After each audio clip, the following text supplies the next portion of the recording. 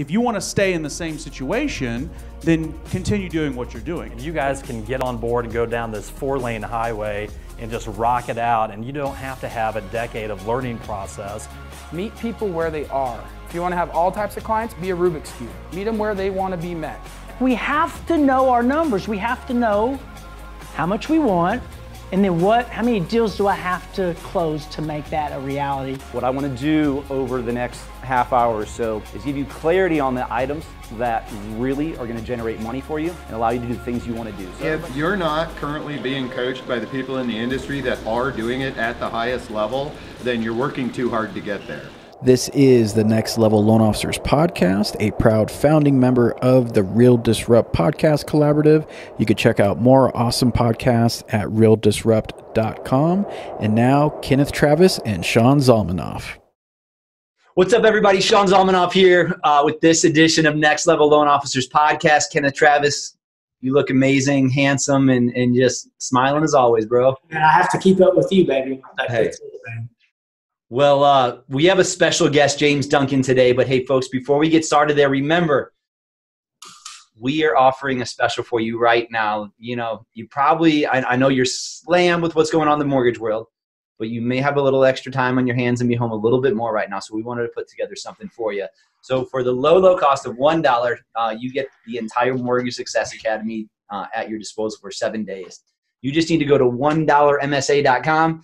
$1msa spelled all out.com, and you will get access to that. And hey, do us a favor, man, pick up your phone, go to whatever podcast medium you're on, and if you're enjoying what we're putting out, do us a favor, leave us a 5-star review and write a nice little comment on there too. We will be reading those at some point and giving away prizes for whoever says the nicest thing about me. So we appreciate you all, and thank you for joining us today. And James, thank you for joining us today. Absolutely. Pleasure to be on. So James comes to us from Thrive Mortgage. James is a 16-year industry veteran. You are the Director of Education at Thrive, and you just had your 5-year anniversary there, right? I did. So, yeah. So tell us, man, what does the Director of Education of a mortgage company do? Well, full title is Director of Education and Engagement, and I went with that title because that really summarizes more of what I do on a daily basis. I mean, if you meet somebody and ask them, what do you do? And they say, I'm the Director of Marketing, the conversation's pretty much done. I mean, everybody knows that. But you say, if I give them my title, it's much more of a conversation starter. So that's one of the reasons why I went with it. But in truth, it really exemplifies or kind of defines a little bit more of what I do and how I engage with our LOs and our sales teams and kind of the approach that I take. And one of the things about my background is I'm also a former high school teacher. And so coaching and training is really, it wouldn't matter if I wanted to, I wouldn't be able to get away from it. It's just kind of who I am and what I do. And so I take a lot of time in coaching our loan officers on any number of things, whether it's scripting or doing videos or doing social media or coaching up on building their own brand, a lot of that kind of stuff. I'm also an active originator myself, so they know that everything that we produce from the marketing team is coming from an LO's mindset or an LO's perspective, because we actually have 3 folks on our marketing team who are licensed originators as well. So that really helps and kind of differentiates a lot of the content and the collateral that we produce and makes it a lot more useful. So that's I got a serious question for you. Okay. Who's easier to deal with, loan officers or high school kids? They're on about equal ground. I'm going to go with high school kids because I mean that's kind of funny because a lot of people ask me if I got out of teaching because of the kids, and I look at them like, no, I got out because of the adults. The kids were awesome. Yeah. Cool. Hey man, so we were talking before we started this, and just really about leadership, and you know, there's some interesting times going on in our world right now, and really leadership and technology and how that works together in this market. And man, give me a few insights on what you're thinking right now, James. Well, as far as, do you mean leadership in terms of like the individual sales team, or leadership from a more of a corporate perspective? You know, I think that for our listeners right now, they're going to get a lot more value if we talk about how we lead from a team standpoint. Sure. What they can do to assist their management, and the things that they can do to assist the people that, you know, that they're leading as well. That's an excellent question. I think as far as if you break it down to like the branch, I'll start at the branch level. Say you've got either a broker or a branch manager who's leading a team. The best thing that they can do is to over communicate, honestly, and just say, look, this is what's going on. Give them that constant update, give them the support, let them know that you are there to support their business, because there's people out there, they're either swimming in over their heads because their pipelines are fuller than they've ever been before in their lifetimes, or they're struggling. And there's very little, from what I've seen, there's very little in between. And I think that your average loan officer needs to just constantly be reminded of how essential they are to this process right now. Our CFO actually put out a post this morning to an internal Facebook group that we have, talking about how you, Mr. and Mrs. Individual LO, you are essential to not just the company's success or the team's success, but to the success of the industry right now. There are a lot of folks that are kind of in that we don't know what we don't know phase. And this is, for a lot of folks, this is a scary time. Well, this is, as you and I were talking about earlier, Sean, this is kind of one of those instances where, as opposed to what happened in 2008, in 2020, the real estate industry is going to be one of the main catalysts that kind of gets us through this rough patch and gets us out of this, a lot of people are now predicting is going to be a recession for the next 2 quarters. Real estate is really going to be instrumental in getting us through that. So I think as long as the individual LO knows that they are being taken care of, that their files are going to be pushed through as fast as quickly as humanly possible, that they know that their leader has their back, then that's going to allay a lot of fears and concerns for some of those people. KT, man, this sure does feel a little bit different going into this recession than it does in the last one. You've been in this industry almost as long as me, so you got almost as much experience, right, bro? I tell you, man, like talking about a recession, like it's an exciting time in this industry for me. I think a lot of people are scared, but I think I think that a lot of people are just like, oh man, they don't know what to expect. There's so many originators out there that haven't gone through a downturn in the market. They haven't seen this. They haven't seen this before. Well, we seen it in 2008, But Sean, I mean, dude, you and I have been talking about a recession for 6 to 8 months. Like, we knew it was coming. Like, a lot of people knew that it was coming.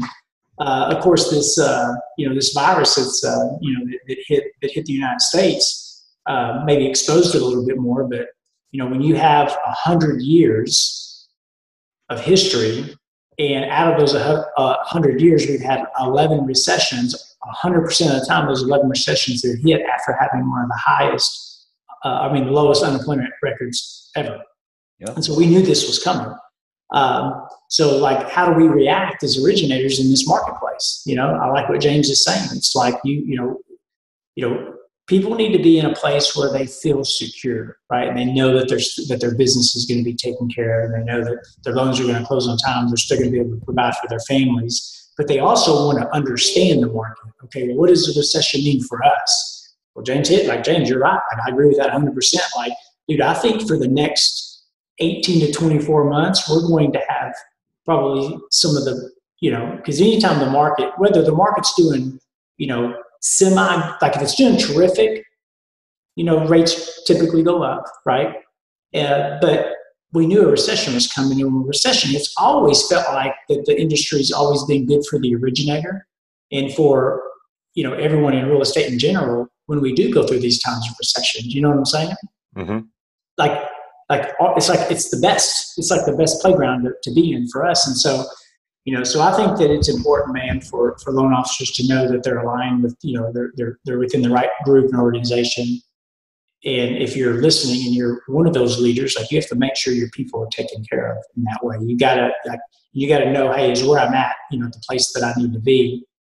and understanding. And the other thing is just understanding the market. Like, where's everything going, and then how do I fit inside of this industry?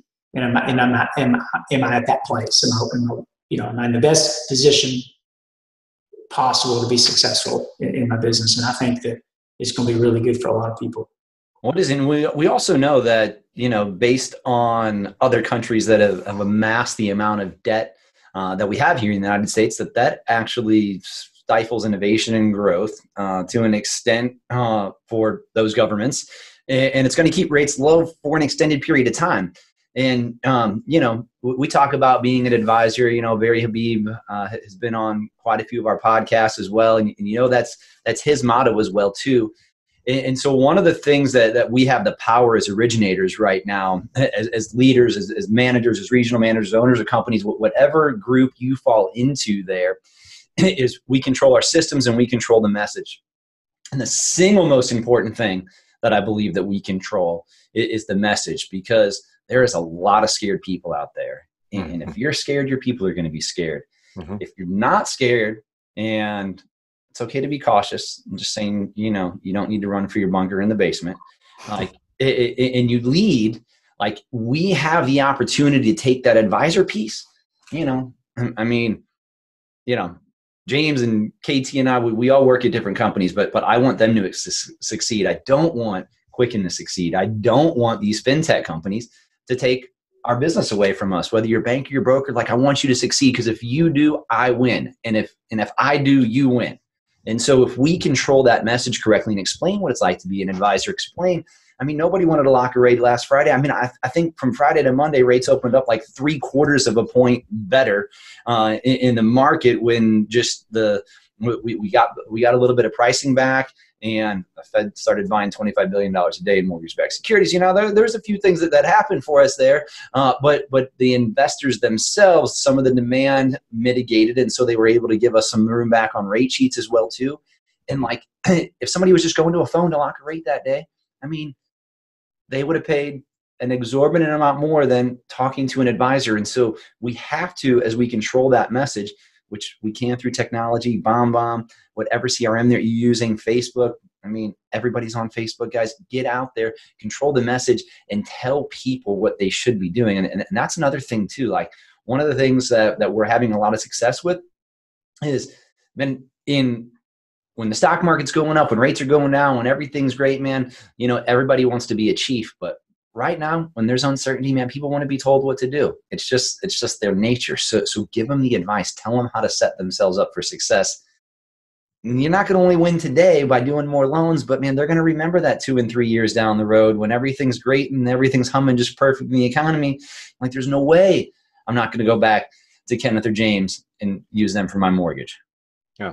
No, it's an excellent point. And what's great about, if there is a silver lining to what's going on right now, speaking, and this is me with my director of marketing hat on, it's all the coaching that we've been putting into getting engaged in social media, or doing more videos and letting people see your face and hear your voice.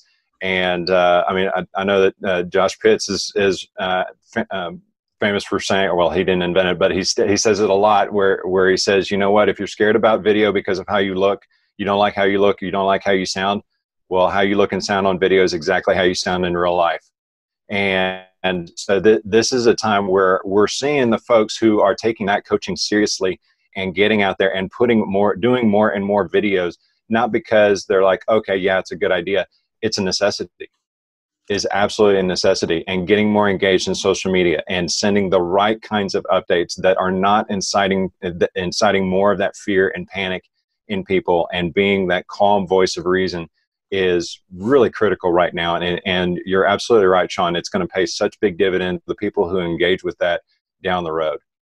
I was just checking my phone real quick, because I did a post, I did a little video right before we got on with a Hulk Hogan, or not a Hulk Hogan, but an Incredible Hulk figurine, and I already have 7 direct messages from it about the engagement that we got. That's at least 5 new loans that my team's going to originate today, on top of everything else that's going on, just by doing it and telling people what's going on with the market. It's just not that hard, dude. It really isn't. I mean, if you think about it, you do one video on Facebook, and that replaces the 100 calls that you were gonna make had you not been quarantined at your house. We were talking earlier too before we got on, and I know all of our companies, like 2018 and 2019 were big years for technology push, and like not only did we push a ton of technology down to our loan officers, and we developed 2 departments that we didn't have before for the implementation, because you can push, but you can lead somebody to water, you can shove their head in the water, but you can't make them drink it. And so it's really been interesting over the last few weeks to see, we can see when people access stuff, and like the surge in CRM use, the surge in BombBomb use, and just like the amount of requests that they've had. Hey, can I learn more about this? Can I learn more about this? Where's that channel you sent me 7 months ago that showed me how to use this thing? And like, this is the time though, man, that this might be the thing, it's terrible as this thing is, that saves our industry. You're absolutely right. So what else? Like, what's going on in your guys' world? What are you doing right now, like setting your loan officers up for success? What are you telling them to do as they're controlling the message and getting it out there that are just value to the whole industry, James? Well, one of the things that we do on the marketing team is we provide them with a lot of collateral and pieces like static images or short little commercial length videos that just have music playing in the background with overlays. And my creative, I've got a fantastic creative director who's one of the best graphic designers I've ever worked with. He comes up with some really cool stuff. And so we can give them that kind of stuff, and we do regularly. But I think the biggest benefit is the coaching that we provide them, because that's multiplying our department exponentially. Because if we coach them how to do these things, then they go off and do it themselves, and they don't have to wait for us to produce something. If they have an idea of something that that would be really good content to post, or that would be a really good video topic, then they're empowered because they've been coached on how to do it and the best systems to use in order to make that happen. I mean, you've held up your phone a couple of times. It's one of the best cameras in the world. And I mean, there you go. I mean, just use that, shoot a quick 30-second video. Hey, here's what's going on with the markets. Boom, put it out there. And as you said, you've already got 5 inquiries on it, or 7. And so that's one of the big things that we do, is empowering them to do for themselves and not just rely on fancy, slick flyers and cutesy little commercials and wait for the content to come out from the marketing department. We do a good job of pushing it out, but we're not in those local markets. They are. Whereas, so there might be something come across the news or something that comes across a Twitter feed of one of their realtors, and they can jump on it immediately. They don't have to come to us for a graphic. They can immediately pull up their phone, make a response, jump on it and talk about why that's such an important piece of information. And it's instantaneous. So that's one of the primary things that I think that we've done, and we've been doing that for a while. So it's not so nobody's having to scramble in order to learn how to do these things. We've been coaching on a lot of these tactics for a very long time, and so it's kind of what we were talking about before. You can have all the fancy bells and whistles when it comes to technology. You can have all those fancy bells and whistles, but if you don't know how to use them, or if you haven't taken the time to learn how to use those yet, right now is too late for you to be learning that. You need to be proficient at how to use that technology in order to enhance your borrower's experience. Man, KT, speaking our language, this is what we coach inside the next level. But James, I do, like, I have to disagree with you on one thing there. Like, it's not too late. Like, you guys got a phone in your hand, pick it up right now, record a video, put it out there. Like, man, when KT and I first started doing video 7-8 years ago, and man, I had like the nicest spinning intro of this thing that came across, and everybody loved it. And it took like 15 seconds to get to the video. Man, like, you can't even get somebody's attention for more than 3.5 seconds right now.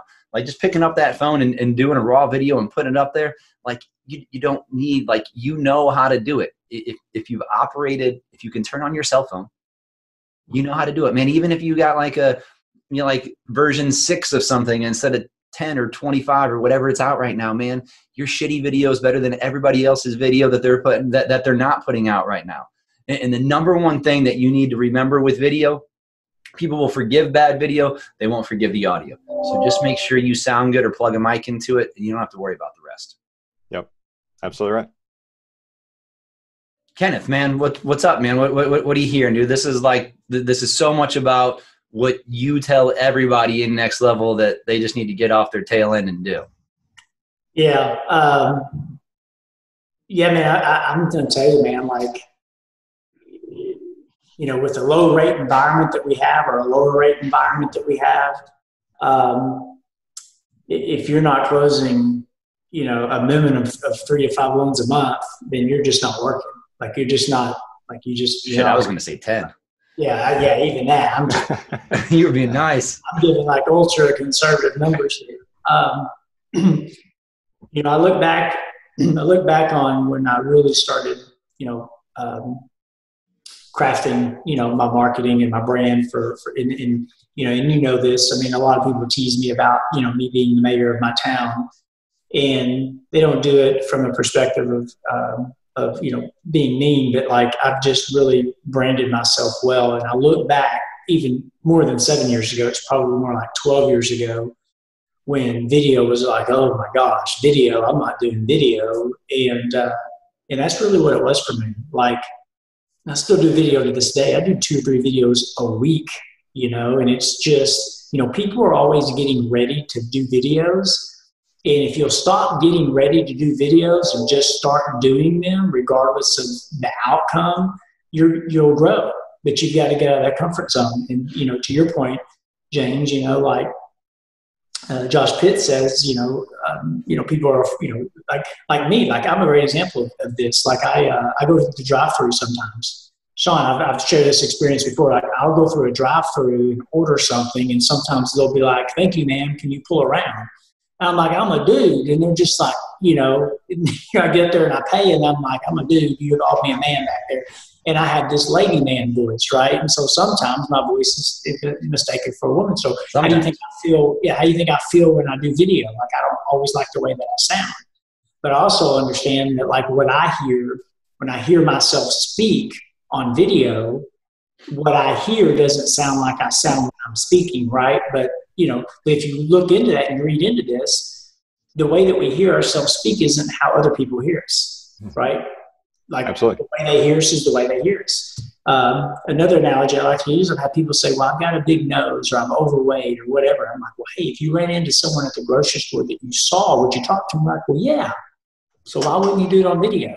Like, right. I see you the same way in person as I'm going to see you on video. And so people just have this story that they're telling themselves about not doing video, or what are they going to think about me? What are they going to say about me if I start doing this video? And like, I just tell people to, like, quit being scared, get off your butt, and just pull out your damn phone and record a video. You don't need fancy transitions. You don't need a big introduction. People just want the content. They want the real you, you know, and they just want video. And sometimes people wait to do the videos, right? Like, I say, don't wait to do videos. Just like, when I'm inspired and I have a moment, I don't care if it's 4 o'clock in the morning or if it's, you know, 9 o'clock at night. I do the videos when it comes to me and I feel the most emotionally connected to a thought or a situation or a circumstance. And I just, like, right now, like, boom, and I just record. I can send that shit out later. I mean, KT's got an iPhone 4 there, and it works. So I just, yeah, man, like, I just, like, and I want to encourage people, like, just, like, I'm telling you, man, video is what really catapulted me. And it catapults so many loan officers, yet so many people don't do it because they're afraid, or they just do it 1 or 2 times and they say, well, that didn't work for me. I mean, you got to do videos consistently over, you know, a 6-month period for it to really move the needle and for people to start, because you're doing video, but you're doing all these other things to do branding and marketing. And it's in addition to everything else that you do. And then eventually 3 months down the road, you're going to walk into a room of realtors and they're already going to know. And they're going to look at you like a local celebrity expert authority and like, oh, that's Kenneth. He does those videos. I kind of feel like I know him, even though I've never met him. And then when they meet you, they're like, you know, it's Kenneth Travis, you know. And so, you know, people tease me about that because I know so many people in my marketplace. And it's not because I'm better than anybody. It's just that I've gotten over that fear factor of doing videos. Right. And I care I don't even listen to my videos, man. Well, the mayor still sends you a Christmas gift every year right now, right? So you don't run against him, doesn't he? Yes. No, I'm kidding. But I just, yeah, man, I don't even watch them. I just put them out and realtors tell me how great they are. Yeah. Because they're just authentic and real. I don't care if I stumble or whatever I say, and it's the same thing that I did with the one that we recorded before. And the reason that I did it that way, because KT, like your point and what I just like I think the most important thing you said about video is that you just do it when you feel like it. Because if you write down the idea, come to it the next day, you'll have talked yourself out of it. It's not going to, all the word, like you'll have the idea, but all of the great words that were flowing through your head and that you could have just spouted off right then are not going to be there. They're not going to come to you. And man, you just got to do it. There's definitely a time for the slick production, for those kind of transition videos. But what the three of us are talking about right now, that's not it. When I first started doing videos, it was a chore because I had the wrong mindset, and I felt like everything had to have an intro and an outro and the transition and the backing music and blah blah blah blah, and then the engagement would just completely fall flat. But when I stopped doing that, when I started just extending my arm and hitting record, those videos and just posting it just because I had some kind of random thought, those videos got way more engagement, way more interaction, because it was that uncut, that authenticity and the genuinely me. It wasn't. Yep. There weren't all these jump cuts in there. There weren't these transitions and overlays and all that stuff. I mean, there's definitely a place for that, but save it for like your website, save it for your YouTube channel. But for Facebook, for Twitter, for Instagram, for those kind of for LinkedIn, for those kind of platforms, just do you. Yeah, totally agree. I just want to leave you all with something before we wrap this up. And guys, everybody knows that the calmest place to be in a storm is at the eye of the storm. And so that's where we have control, and like all the chaos that's going on around you in your normal life and what we're living right now and anything else that's going on, you got to be the eye of the storm, man. You can control the pieces of your puzzle and act stronger with just more leadership and more intensity when you can manage it from the eye of the storm, man. Be calm, be that force right now. That's what you need. That's what the people who work with you need. That's what your loving spouse and kids at home need.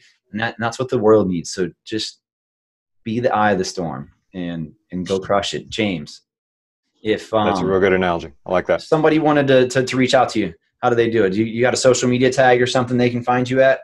I do. Best way to find me is if you go to Facebook and do @mortgage teacher or @mortgage-teacher. That's my brand. Now there is a company up in Canada going by the same thing. So if you go to my website, it's mortgage-teacher.com. But on just about every platform, if you search for either my name, James Duncan, or Mortgage Teacher, then you'll find me. Awesome. KT, you want to send us out? Sure, man. Guys, we appreciate you guys like we do. We really appreciate everyone that listens, to our podcast. It means a great deal to us. And man, we've had some amazing podcasts over the last couple of years. Just it's funny because Sean and I actually get to, we run into people, don't we, Sean? And they're just like, "Oh, you guys do the podcast?" And we're like, "Yeah, do you like it?" And they listen, and we've had a lot of success with our podcast. And we appreciate all the reviews that you guys have provided. And we certainly always like asking for reviews. So if you get time to go to iTunes or whatever your podcast platform is, certainly give us a review. Maybe share with us an aha moment or some takeaways that you've gotten. And if you're looking to get plugged into Next Level Loan Officers and you want to simply just see where our next event is, you can go to loanofficerevents.com. That's loanofficerevents.com. Has our schedule up there. Obviously, we've had some delays and we're rescheduling some things, but nonetheless, our yearly schedule is there. We'd love to have you at one of our live events. We've always been told that we give way more in value than what we take in payment for these very inexpensive 2-day trainings with us. And we'd love to have you out at one of those. So we appreciate you guys. And James, thank you for your time today. And Sean, thank you for being awesome. Thank you. My pleasure. Thanks for having me. I appreciate it. Love what you guys are doing. We appreciate you, James. Hey, and if you all want to listen to some more podcasts, of course, you can find us on your preferred medium. You can also check out our app. You can text the words Next Level to 36260. That is Next Level to 36260, and get some more great free information that we just want to provide to move the needle for our industry. Peace out, y'all. See you.